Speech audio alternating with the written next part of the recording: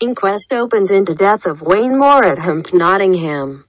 Before him, Assistant Coroner Ivan Cartwright, Nottinghamshire Coroner's Court, Council House, Market Square, Nottingham, NG 12DT.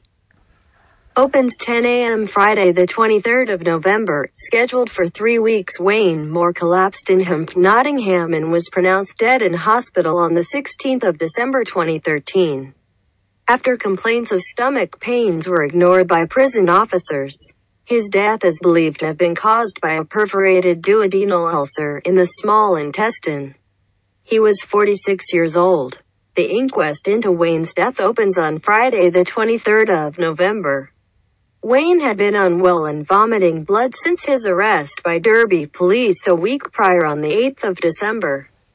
He had been remanded to HMP Nottingham on the 13th of December after being taken to Derby Hospital, where he was prescribed medicine for stomach inflammation and a large ulcer. He never received the prescription. Wayne was extremely distressed in prison, reporting worsening pain to prison staff over the weekend he was there.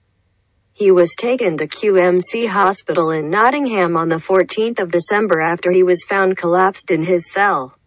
He was discharged back to prison later the same day and placed under suicide and self-harm monitoring procedures (AACCT) for the remainder of his time in prison. On the night before his death, Wayne set fire to his cell. He was moved to another cell where he repeatedly pressed his cell bell asking for medication. On the morning of his death, he continued to report feeling unwell as prison staff prepared him for his court attendance, dressing him and putting him in an escort vehicle to go to court. Escort staff raised the alarm about Wayne's condition, calling a nurse to examine him.